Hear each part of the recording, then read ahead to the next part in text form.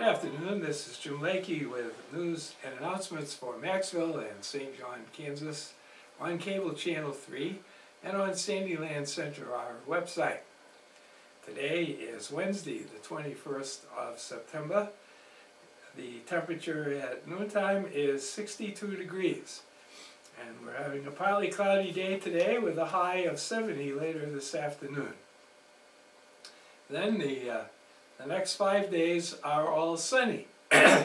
So we'll just give you the high temperature for the next 5 days. Thursday 78 and Friday 78 as well.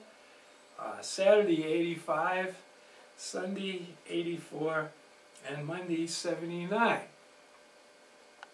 Then today we'd like to say happy birthday to Bill Boyle and Logan Bear. And tomorrow, Cleo Bartlett and Marcia Dryden. We hope that all of you enjoy and have great birthdays. Because of some of the special meetings that have gone on this week, on Sunday at 1 o'clock we will have special broadcast. And the first part will be the Monday night special meeting of the City Council.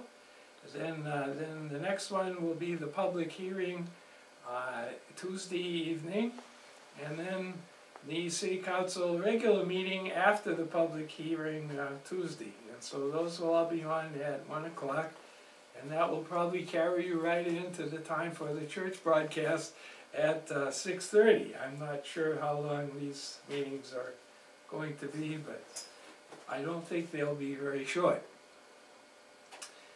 Then something to look forward to. On October 8th, the Saturday, the Wichita Model A Club is coming to town, and there will be 35 or so Model A's parked around the square. And around lunchtime you could probably go around. They're coming at 10. You could probably walk around the square and talk to some of the owners of the Model A's. And for some of you, Model A would be a really interesting experience, because not many of us have even experienced seeing a Model A, other than in books. So this is sponsored by the Science Museum to bring in a crowd of people, and I'm sure there'll be probably 70 people or so associated with the Model A group, plus other people who know they're coming who will come to see the event. And the Science Museum and the Hall Museum will both be open, and the lunch for the Model A people is sponsored by the Science Museum.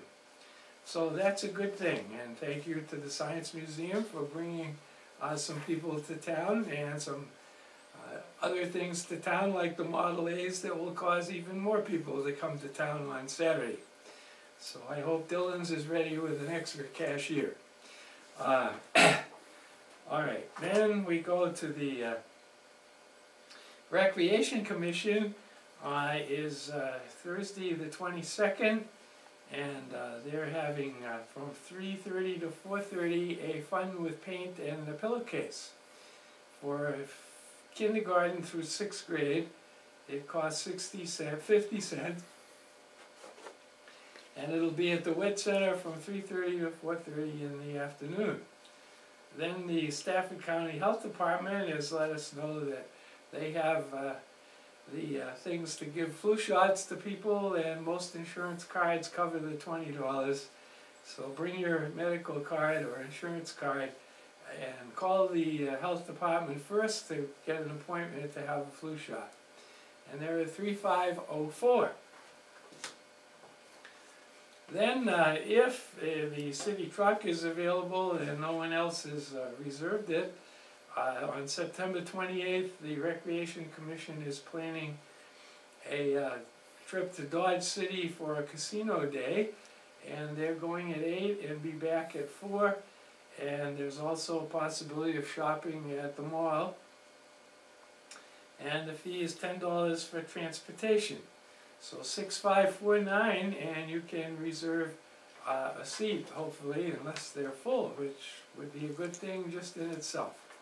Now, we come to a last and really important part, and that's the menu for the VIP Center in Maxville, and we're really glad at the way the VIP Center in Maxville always sends us their menu in time for us to put it on the TV.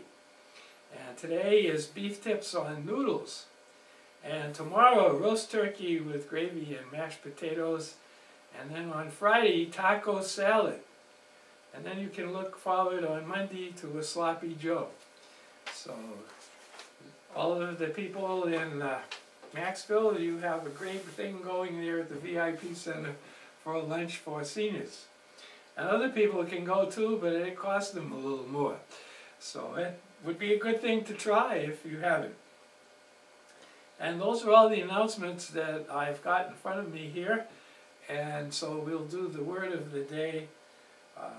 Those who have learned to disagree without becoming disagreeable have discovered the most valuable secrets of a diplomat. This is Jim Lakey, hoping we have more of those around town who've done that.